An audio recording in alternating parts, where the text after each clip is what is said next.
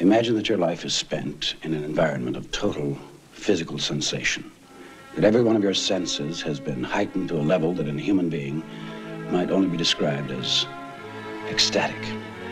Josephine Levine presents George C. Scott in a Mike Nichols film, The Day of the Dolphin. His brain is as big as a man's. It processes information about two worlds, the world of water in which he is born and feeds and reproduces and dies, and the world of air in which he breathes.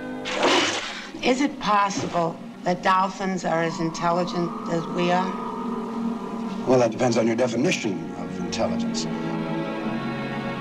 What about the experiments at the military? I don't know anything about the military. What about their speaking in English? I beg your pardon? First month, first year. Alpha speaking, in his own language, of course. I want to visit Jacob Terrell's Marine Biology Center. Second month, second year.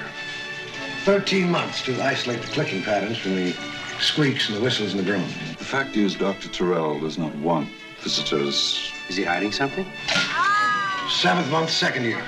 Our first phone-in. Terrell tell you not to talk to me? What? Did he tell you not to give me any information? 4th year, here comes our first morphine. Phoneme P plus phoneme A equals... You've had quite a day, haven't you? Fa? Why does Fa speak? Fa speak. Yes. Why Fa speak? He does it for me. Why does Pa speak to Pa? Pa. No. Pa. They're sneaking up on us. It looks like we're going to be forced to come out with the information first to keep this whole thing from turning into some kind of freak show. I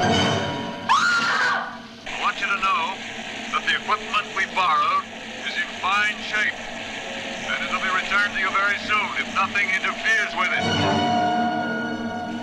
Where are they? The Delphins. I would guess they're on that yacht. What are they going to do with them? That's the part we don't know. What we do know is that they've been working on this thing since you started teaching your friend Alpha to talk. How do we stop them? Unwittingly, he had trained a dolphin to kill the President of the United States. Can you find B? Stop B. The thing on B's back will hurt men. Fa, stop B now.